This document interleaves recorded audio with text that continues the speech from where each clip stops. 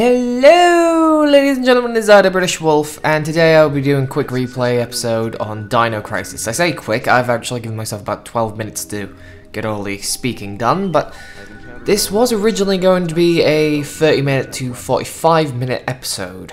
However, I just can't shake the feeling that that would have been bad, seeing as I didn't really talk all that much, and when I did talk, I may or may not have made a questionable joke that maybe either angered women or had everyone laugh well. I mean, it was a little bit of a it was kind of a feminist thing that I was going on about, because for those of you who've played Dino Crisis, you'll remember that the blonde lead of your group was called Gale, and there was just a section in what part I played where he ends up, you know, taking the key off Regina and turning around going, right, I'll lead the way, I'll do this, and basically just completely takes over and acts as if she wasn't going to use her initiative to look around for doors that the key fits. And I just went on this big old rant about how, you know, she'll just, you know, swoon and stay in the sidelines because she's a woman. Let Gale do all the manly things while she just sits there. And well, I can't continue the rest of the joke because, again, I'm not sure whether it would have been offensive or not, but I like to think it would have been funny, and a sort of like, well, he has a point because Regina is supposed to be, you know, an independent woman here, but I don't want to play the card too early, because, I mean, I don't want to, you know, risk insulting a lot of people there, otherwise I'll be known as that YouTuber who hates women. So yeah, I decided against it. But it was a positive thing. It's like I was being sarcastic about Regina just doing all the side things and letting Gale be the hero, even though he was clearly just being like a dick. And anyway, let's get to the actual review, because I ranted for 2 minutes about a joke you'll never see.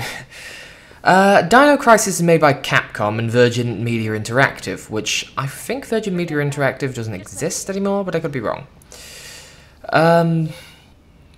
And basically, it's in the same vein as Resident Evil, as it's a survival horror, but instead of zombies, you have giant fucking dinosaurs, which, you know, always a lovely thing.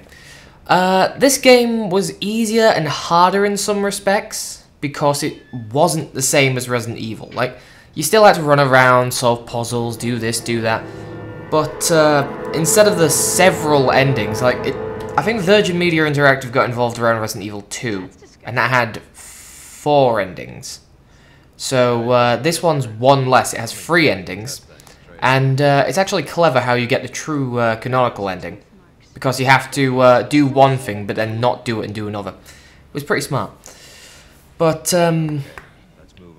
yeah, basically you play as a squad who goes in to investigate a facility and extract a certain professor who may or may not have faked his death.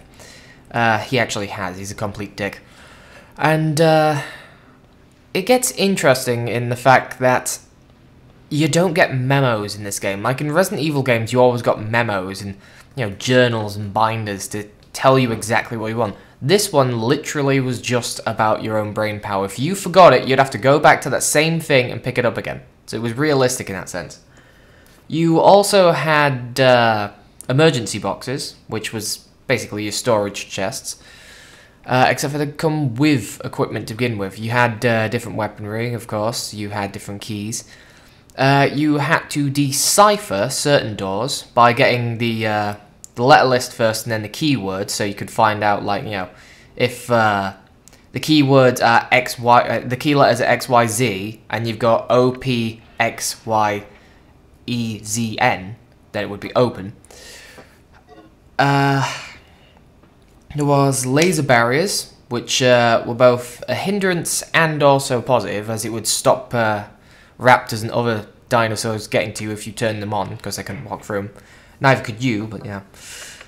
A big improvement, something that disappeared in Resident Evil games that you never saw until Resident Evil Outbreak File 2, was that Regina could walk while holding her gun. And she was one of the only characters in a Capcom game at the time to be able to hold a handgun in one hand. Everyone else always did two-handed. But yeah, that was an interesting mechanic, so you could carefully stalk down a corridor and not have to run around and rotate like a turret. I mean, still had to rotate if you stop, but the point is you could walk. The thing that not many people remember, though, is, firstly, you had resuscitation kits, so if you died, you could actually restart in the same area, at the cost of the kit.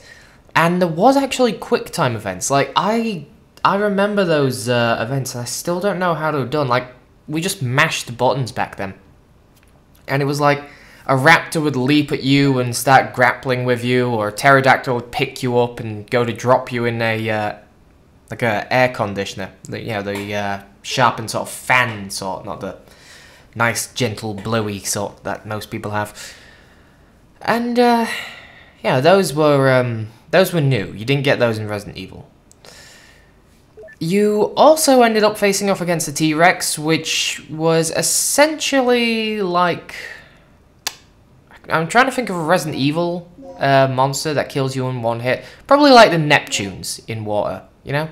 Like the T-Rex would instantly kill you. You had to keep running the fuck away and blowing its face off at every second you got. Which wasn't easy, because one encounter has you stuck in an office with it, nipping at you constantly. And the game was interesting. It was a unique turn away from the standardized survival horror at the time. So Capcom did outdo themselves with the game. And Regina, even though she disappeared eventually, did actually become slightly famous in the Capcom community. She's no, Jill Valentine, but people still remember her. They don't remember Dylan or Gale or I think his name's Rick. Like the other guy who was tagging along with the crew, the black guy. I can't remember his name. Like I didn't even remember Gale's name until he was attacked by a raptor. I kept calling him Rick. So but it is a decent game. It's difficult. It's a lot more difficult than Resident Evil. Resident Evil seems like it's holding your hand compared to this one. And that's saying something, because old Resident Evil games were confusing as fuck. But this one's even worse, in the sense that there's so much to learn in such little time. There is an easy and a normal mode. There was a dinosaur battle mode, but that could have been in the second one. It did spawn a sequel with Dylan, which nobody remembers, really. They remember Regina, don't remember Dylan. And the cliffhanger of that one. And then there was actually a third. I think it was like Dino Stalker. And that was classified as the third Dino Crisis in the series. As, certain characters reappeared in that. Regina has been referenced to in certain media, like Dead Rising. Don't know why I was going to say Devil May Cry then. Dead Rising did actually have a costume of her and like, pterodactyls and machine gun fire and all this and that, because if she's not with a pistol, she's with a machine gun. But otherwise the game sort of faded into obscurity after the PS1 era, so But yeah, if you're into survival horror but don't want the stereotypical shuffling zombie and ooh look, a hideous mutant of experiments gone wrong, definitely try this one. There was a sequel that was a bit more complex. And it's your usual kind of Capcom horror game from the olden age. A painted-on 2D background with 3D images. Which works pretty well, because it's an interesting thing, because it's a lot more stylized than Resident Evil was. Resident Evil was just a 2D background painted, and then the 3D models could be shifted around in a certain way. While this one has a bit more definition, so it seems like a 3D environment even though it's a 2D environment. Well, some of it is 3D, like stairs and doors and certain other things, But, yeah, it's definitely worth a look. It's definitely worth a game, and it will eat up a lot of time. But, yeah, if you are a survival horror fan, this is definitely going to interest you. And if you're a Capcom fan, maybe you remember this game. If you do say so. Say what was your favourite part. For me, it was always the dinosaur coming into the office and eating the dead scientist, leaving us trapped at the back. Like, it still makes me fucking panic because of that, because I still don't know how the hell you get out of it. But yeah, it's a pretty good game for what it was. It's difficult but good. So this has been Dino Crisis. I've been a British Wolf, and I will see you in the next video. Ta-ta for now.